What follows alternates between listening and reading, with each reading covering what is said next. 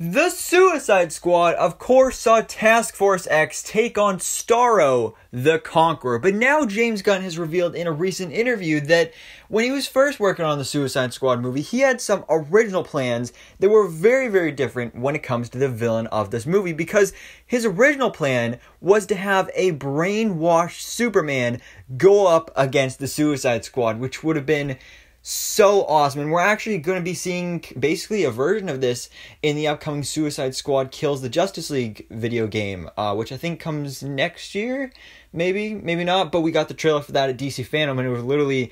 the Suicide Squad battling an evil brainwashed Superman. It was so cool to see, and this would have been awesome to see in live action, although a big complaint I've been seeing a lot lately is that we're getting so much evil Superman all over the place, not only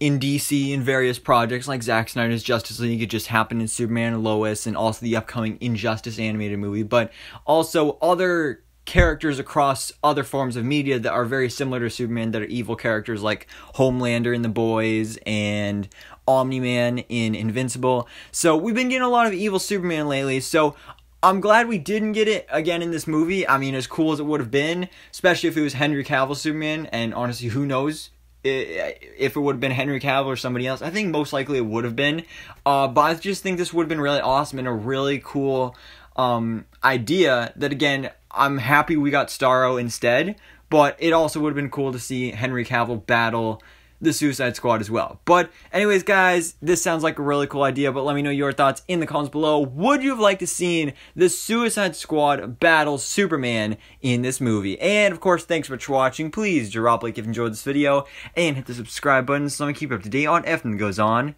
in the DC life.